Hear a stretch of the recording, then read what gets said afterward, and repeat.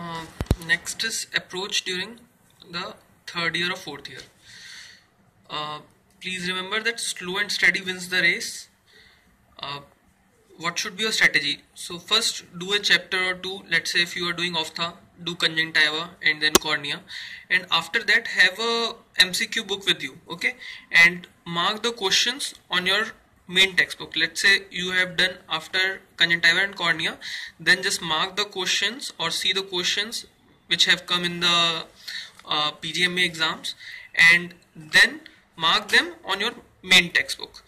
uh, don't to try don't try to add all the new points in your main textbook. Means, let's say there are some questions or some trials that have not been mentioned in your main textbook, so don't try to scribble everything that has been given in the PGME guide in your main textbook.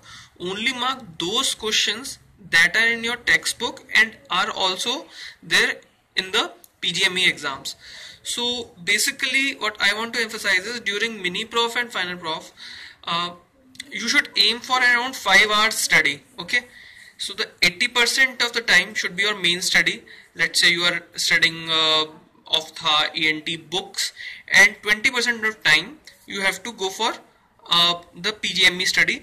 Means mark the questions that have been asked in the exam. Don't do too much of PGME study in your final prof or mini prof. Gradually increase it.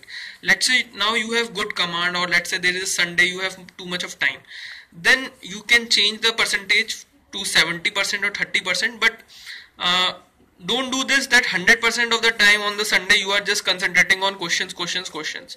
Basically, please note that if you have good concepts, then this 20% would suffice it, and it would be more than sufficient to you, okay. Any more question, you can just ask me.